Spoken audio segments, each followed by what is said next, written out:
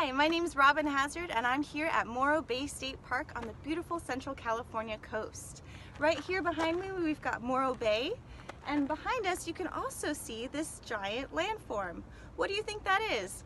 So what its name is actually Morro Rock, and what it is a volcanic plug.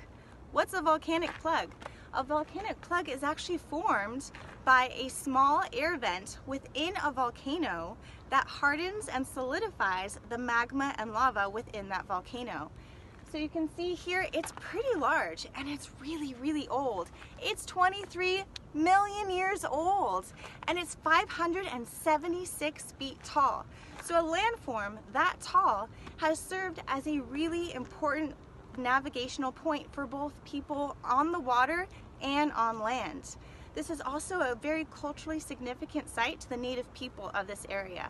So when you're walking around in your environment, wherever you are, make sure to look around for any neat geological structures, because they're all around us if you just open up your eyes and look.